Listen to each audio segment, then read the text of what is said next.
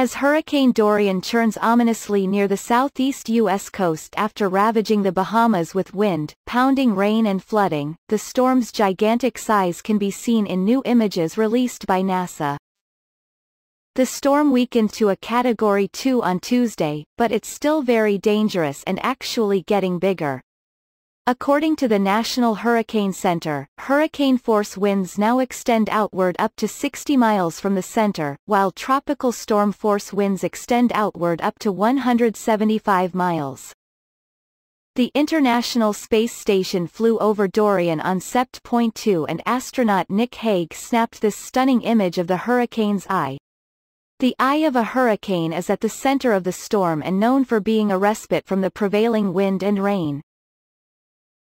The National Weather Service captured this image of Dorian slowly inching away from Grand Bahama Island around midday on Tuesday.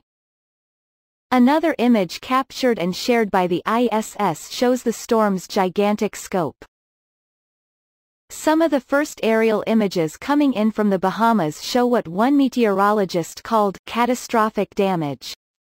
It will likely be some time before rescue crews are able to fully access the Bahamas.